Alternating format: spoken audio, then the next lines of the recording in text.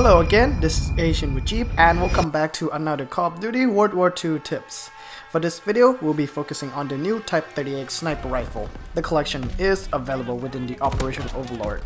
The Type 38 was last seen in Call of Duty World War II as the Arisaka rifle. In-game, the Type 38 has a fastest fire rate within the bolt-action sniper rifle class, but comes with the worst one-hit kill profile.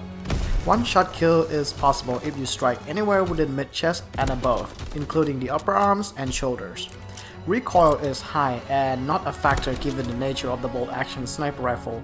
Your sight will perfectly settle once the bolt is cycled. The sway is moderate, holding your breath is a must at long distance for a steady and perfect shot. The aim time appears to be slightly faster than the M1903 and the Kar 98, comparable to the Lee Enfield. The rate of fire is where the Type 38 shines, being the fastest of all the bolt actions, but still slower than the semi-automatic carabine. The fast fire rate is good for a follow-up shots should you spot multiple targets, miss or fail to kill within your first shot. The magazine size is short with just 5 rounds, extended magazine will increase this to 7. With the fast fire rate, we will be employing the Type 38 at a slightly closer range. Not too close, but at medium ranges. The armor division is a good choice for those who want to use the sniper rifle at slightly closer range, giving you a protection against explosives, fire, shell shock, and tactical equipment. This division grants you a better bullet penetration. Basically, you get a free attachment of the FMJ.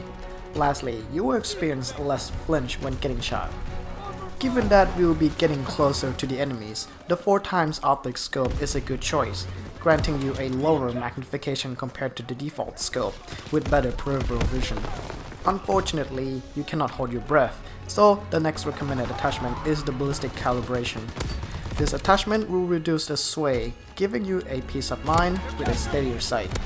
Overall, you don't have to worry about holding your breath for all your shots, and you can focus more on your sights and surroundings.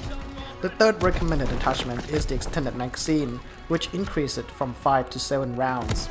While 2 rounds may not seem much, but the downtime from a reload with the Type 38 can occur frequently due to its fast fire rate, and at medium range, you have less time to react and decide. The extended mags will keep you in a fight longer with less pause. For the secondary, any pistol will do as a close range defense when the enemy is pushing too close. For the lethal grenade, choose the bouncing Betty S mine to guard your 6 when you are stationary for a while. For the tactical, the stun grenade will slow down your opponents, ideal if they have the upper hands on you or if they are together as a group. For the basic training, Blitzkrieg will require kills for your streak rewards instead of scores, and adds a 4th slot for your reward selection. Blitzkrieg will also improve your streak rewards too.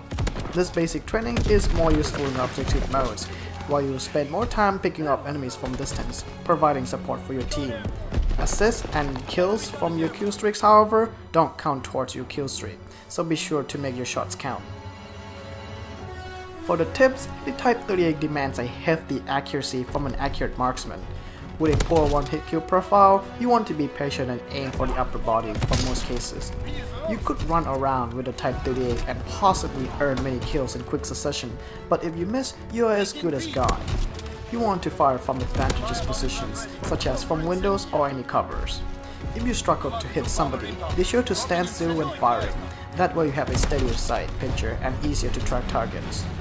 With the unlimited sprint from the update, you don't want to get into a habit of sprinting recklessly around the map. If you are within the hot zone, it may be best to just simply walk, so you can be ready to aim and fire. If you feel uncomfortable, such as finding yourself at a disadvantage or too close to the enemies, falling back is a wise choice, as this will help you to stay alive and plan your next move. Whatever you do, accuracy is the most important factor, and it is best to prioritize that. Overall, the Type 38 is a deadly sniper rifle, with a faster cycle of the bolt for a better follow-up shots. The aim time is slightly faster than the stronger rifles, useful at medium range sniping. Unfortunately, the Type 38's one-hit kill profile is poor, which requires a high demand in accuracy. A missed shot will often cause you a lot of trouble, even if the Type 38 can fire a second shot faster than the rest of the sniper rifles outside the carabine. With the improved armor division, you will become a juggernaut, make it easier for you to land critical shots and makes it harder for the enemy to retaliate with explosives. If your accuracy holds true, you might just as well get a quad feat with the Type 38. And that's a wrap for the Type 38 weapon tips. For the next video is the Type 5 rifle. This is Asian with Jeep, thank you for watching and I'll see you guys next time.